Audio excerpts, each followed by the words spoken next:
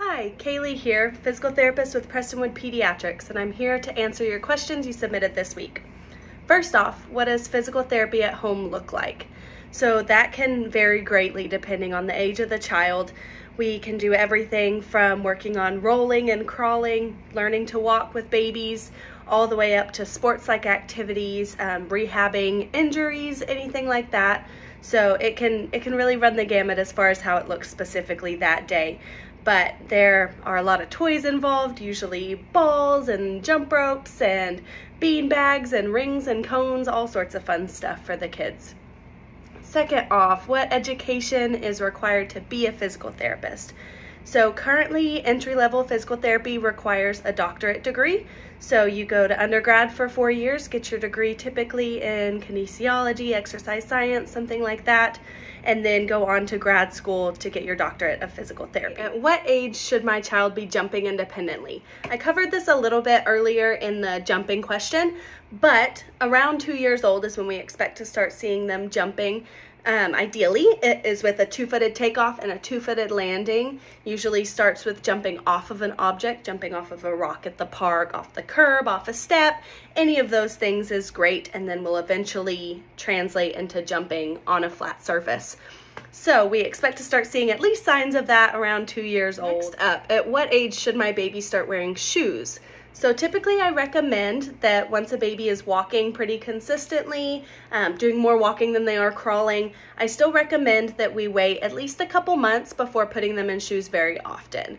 When they're outside of the home, playing outside, whatever. Shoes are great and obviously needed, but when we're in the home, we want to let them be barefooted, let them explore a little bit more, feel the ground underneath their feet. It's great for sensory input.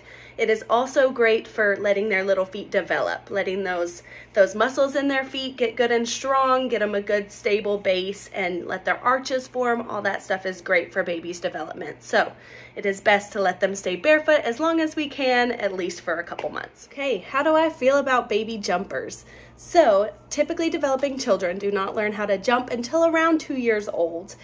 This is because the way the hip develops, the ball and socket joint is not complete until this time. So by putting your baby in a jumper where they are encouraged to do this motion that their hips aren't ready for, it increases the risk of hip dislocation. It can increase the risk of toe walking later in life. Just in general is not the safest place for baby. Okay, last question of the day. When should I use ice or heat for an ankle sprain, and how long does it take to heal?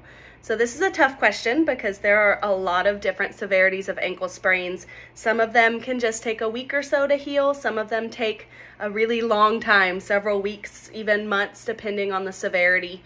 An ankle sprain is a very broad diagnosis. So sometimes it can just be a little bit of ligamentous strain all the way up to being torn ligaments that might require bracing and surgery and therapy and all these things. So that's a very broad answer there. As far as ice or heat goes, I typically recommend ice whenever the injury is in an acute phase, meaning it just happened, it's very swollen, it's very painful, it hurts to move it. Ice is great for that. Ice helps to take care of that swelling, get a little bit of that fluid out of there. Heat is probably better later on, especially when you're starting to return to activity, starting to get more active with that ankle, getting it moving a little bit better. Hope that clears some things up. Thank you so much for participating, and stay tuned next week for Q&A with our code.